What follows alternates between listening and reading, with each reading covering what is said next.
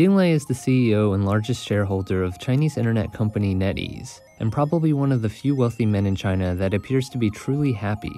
He was at one point China's richest man back in 2003, and as of July 31st, 2020, his net worth was around $27.6 billion.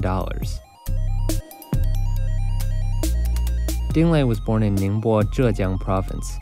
He attended University of Electronic Science and Technology of China. While there, he didn't receive outstanding marks, but was an avid reader.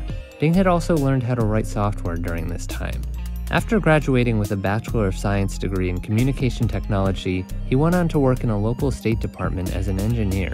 But after trying the internet for the first time in 1994, the same year China got connected to the internet, a new world opened for Ding.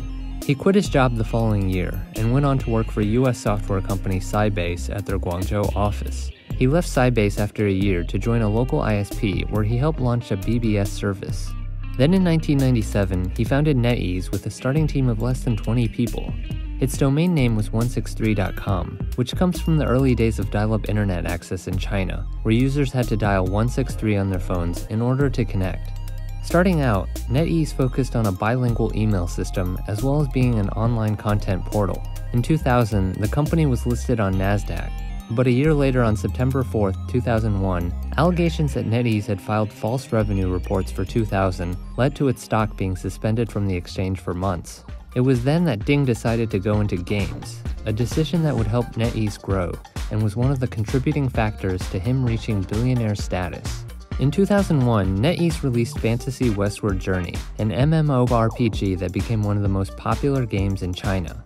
Today, games are a core revenue source for the company, especially with the popularity of online mobile games. Additionally, NetEase has brought some of the biggest foreign games to the Chinese market, including Minecraft, Overwatch, World of Warcraft, and StarCraft. In 2004, he was recognized with the Technology Change Agent Award from Wharton Infosys Transformation Awards for his contributions to the development of internet in China. During Ding's leadership, NetEase has also expanded into online music with NetEase Cloud Music, and e-commerce with Kaola, which was later sold to Alibaba. Ding has also been responsible for having thousands of hours of American classes translated into Chinese, as well as NetEase's investment in organic pig farming. From 2019, NetEase brought in $8.5 billion in revenue.